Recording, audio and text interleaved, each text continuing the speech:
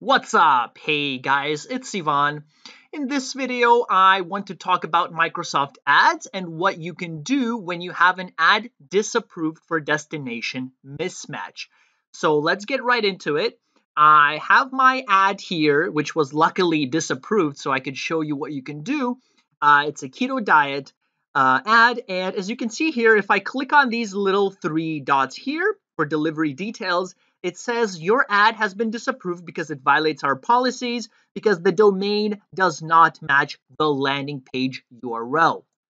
Now, if you followed all my other videos on how to direct link or just promote on Bing, you will know that this is the correct way to do it, but occasionally you will have your ads disapproved. And there is a little trick you can do to just get that out of the way. So just to show you that my landing page URL and my tracking template link do match, I'm just going to take this URL and I'm going to open it in a new window.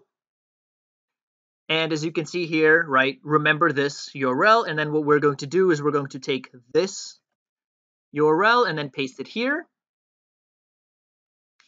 And as you can see here, it's the exact same page. So why was the ad disapproved?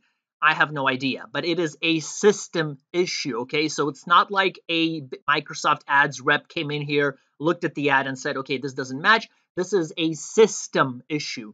So the way you counter this is you simply click on your ad, and if you have a dot at the end of your ad, you just remove it. If you don't have a dot, you just add a dot. Simple things like these tiny tweaks just make the ad go into review. Again, that's what you do. Make the ad go into review. This is a system issue. Let the system re-review it. Once you do that, it should go again. It should go away and it shouldn't bother you anymore. So for this ad, I did not have a period, as you can see here. Now I'm going to do is I'm going to add a period. I'm going to click save, and that's it. The ad is now pending review, and it will soon get out of that pending review because the system will re-review it and everything will be fine. Okay. So generally speaking, this is how I've been handling all my disapproved ads for these reasons. And once I fix it once, it usually doesn't come back again. Now, if for some reason you do have an issue where it's recurring and it keeps doing that, and you followed all my steps to make sure that everything is correct, I'll have a link up above for how to do that. Then you might want to contact support and have them look at it. Just the first time this happens, make sure you do this because otherwise it takes them quite a long time for the support to review it and to manually approve it.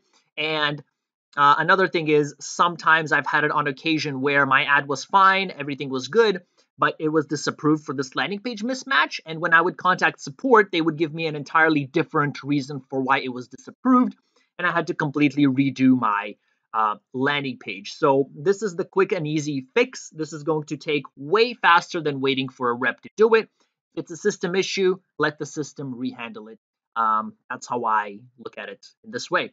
So that's about it. That's how you handle a destination mismatch disapproval on your ad in Microsoft Ads. If you have any other questions, let me know. I hope you did find this video useful and valuable. If you have any other questions, like I said, let me know down below. I try to be as responsive as I can. If you enjoyed the video, give it a thumbs up and subscribe. I cover a lot of different online marketing tools, tips, tricks, reviews, you name it. Thank you for watching. I will see you in the next video.